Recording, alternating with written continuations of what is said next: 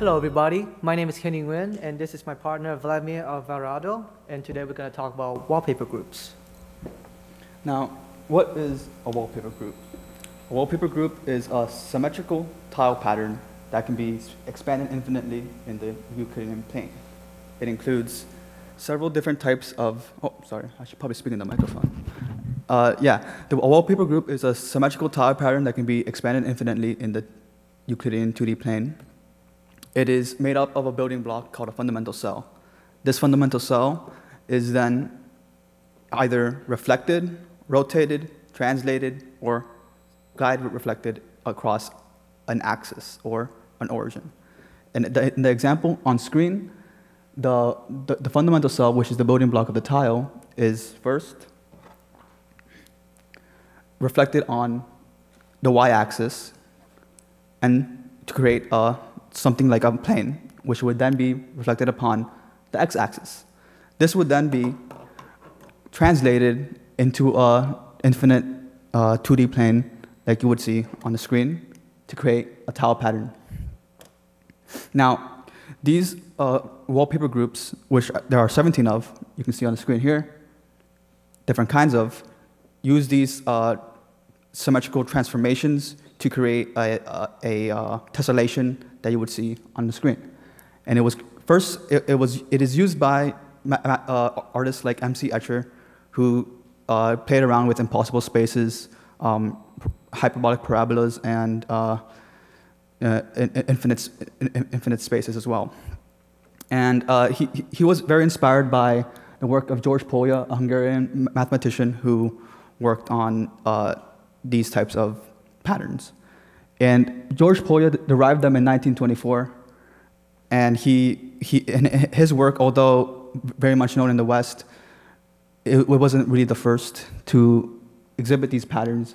Evgraf Fedorov, a Russian crystallographer, mineralist, and mathematician, was the first one who derived them in 1891.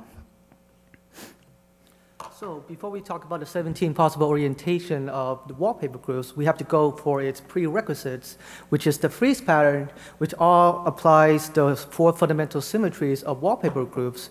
Although they're not related, it also use reflection, rotation, translation, and glided reflection. These all have 17 possible frieze patterns, and they all go on one directional repeats. First of all, we want to talk about the first possible orientation, which is P1, where it's only one unit tile move in a translation up, down, left to right in an infinite Euclidean plane. And then we can talk about rotation, where we start seeing 6 axes of rotation in one complete tile, where at the middle we get a complete 6-order rotation, a triangle which uses 3rd-order rotation and a 2nd-order rotation to form the complete tile, and then we would have translation over the infinite plane. Next, I want to talk about glide and reflection with the example P4M, where you can see the green line suggests the vertical reflection, and the blue dashed line resembles the horizontal reflection, and then a red triangle which resembles the 4 rotation around this squared complete tile, and then a final translation over the infinite plane. I'm only going to talk about 3 of them because there are all 17 of them, and it's going to take a lot of time going through that. And how can we not talk about these 17 patterns without talking about the Islamic geometric pattern? These appeared everywhere in the Islamic world, from carpets to tiles to furniture, platewares, mosques, and pavements. They all capture this beauty and intricate, mesmerizing pattern. But going to the psychological pattern, we ask ourselves, why do we love patterns? Gestalt theory of visual perception suggests that it has to do with similarity, proximity, connection, symmetry, and order. These are instincts that exist in our primitive mind back in the days when we have to deal with ambiguity to suggest that whether something is a threat or not in a hunter's life. We have apophenia when suggests perception of connection to patterns. And one of those connections is pareidolia, where these connection to patterns suggest that whether we see a face or not, we know that humans are social creatures, and we tend to group up with each other to find, well, protection and shelter. These perception to connection helps us survive longer, last into modern days, which is why these instincts still exist in our brain to nowadays. Going through that, back to the 17 orientation, we talk about P4M, which is very prominent in our art and structure, specifically in Alhambra Palace in Spain, where P4M appears significantly more than any other pattern. There are three possible reasons to why, because P4M is, first of all, a square. Being a square, and historically speaking, houses back in the day were majority of square or rectangular. Making a square tile makes it easier to bricklaze, cover up corners, instead of having triangles where it was, back in the day, still vague to imagine. And it has three symmetries. Symmetries of glide, reflection, and rotation. We tend to love complicated patterns, and the more symmetry that one pattern exists, the more we love it. Now, I'm going to be talking about Alhambra a bit more. Alhambra is a palace in Spain, a World Heritage Site created in the 16th to 17th centuries, about 400 years earlier than the derived patterns were found by the different mathematicians. The Alhambra is very special just because it is one of the only locations in the world where you can find all 17 of these wallpaper group patterns. And here are a few examples of them. These are the no rotation symmetry patterns, meaning that there's no rotation in any of these. You can see these taken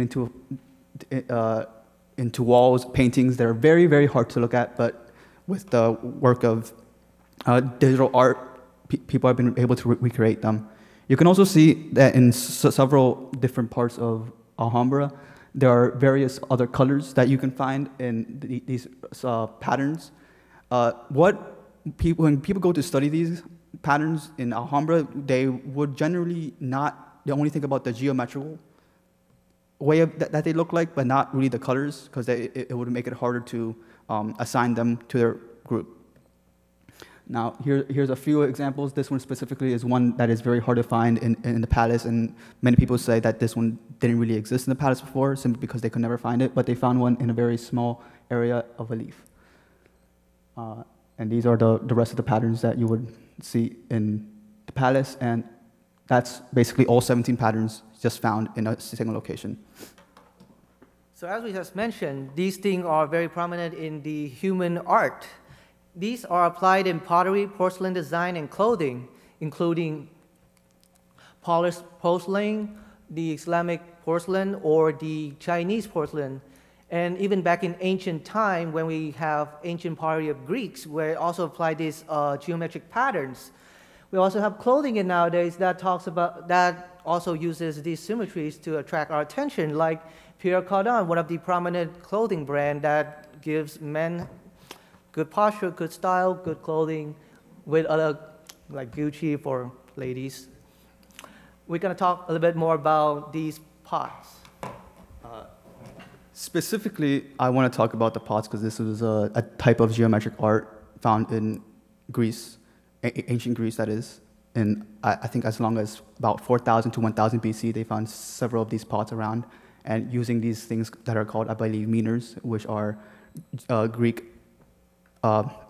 line art that is very symmetrical in a frieze pattern. They're frieze patterns, but they can be defined as wallpaper groups as well. Now, when talking about different cultures and how they use these patterns, we can talk about things like when talking about this, we can talk about the Japanese traditional patterns that each have a name, and the Japanese have found the 17 wallpaper groups inside their traditional patterns that they would use on their clothing, like kimonos and yukatas that you would see in traditional Japanese clothing. And this is called the sekaiha, which is a pattern that signifies strength, good luck, vitality, meaning that the se means ocean, the se means blue, the kai means ocean, and the ha means wave, meaning blue, ocean, wave. And on the right, you would see the African patterns that are also very similar in how they incorporate different parts of their culture and environment, from flora to animal life that you'll find in the African African environment. And they would use these patterns to signify the different things inside their clothing as well. This one here, I believe this, I was talking to someone and I think they said it was from a certain country. I believe they said it was from Kenya, but I'll say it's from Kenya, but it's a certain type of pattern that in the zigzags in Africa means life is not always easy and it's not always a straightforward path. Aside the symbolism and culture from humans, nature has already had these patterns exist in the old days, the days when these things started to exist. You can see that a honeycomb and a bug, a fly's eye, and a snowflake has one thing in common. They have these hexagonal shapes. So why are these hexagonal shapes so prominent in nature? So one thing is that because it's very stable. It contains all liquid. It covers up all the angles. Hexagons stacking each other creates 120 angles, and they all add up to 360.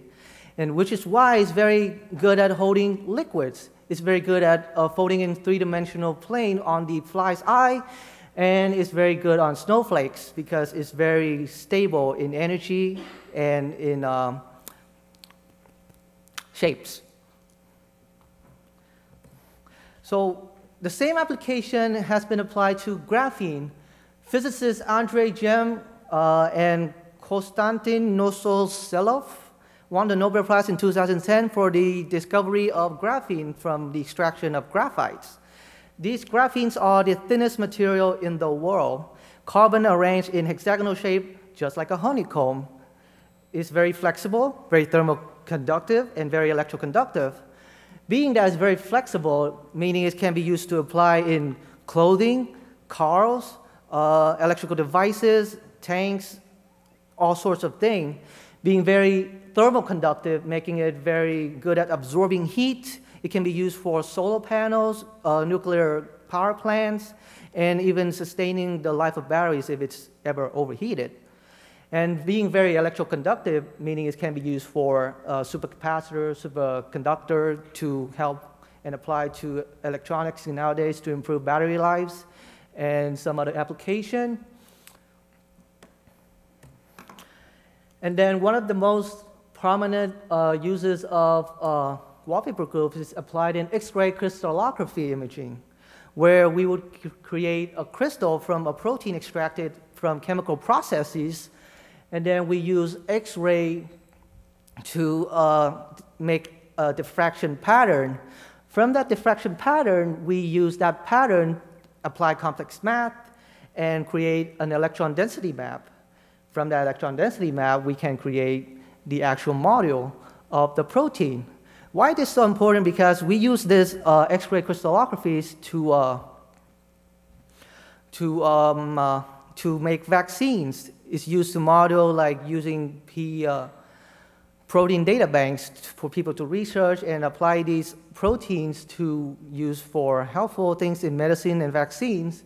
One of the most reliable one was the Rosalind Franklin case, where she applied crystallography to find out the double helix nature of the DNA, which then expand our knowledge to genetics and CRISPR editing genes. That is the end of our presentation. Thank you for listening. This is our citation.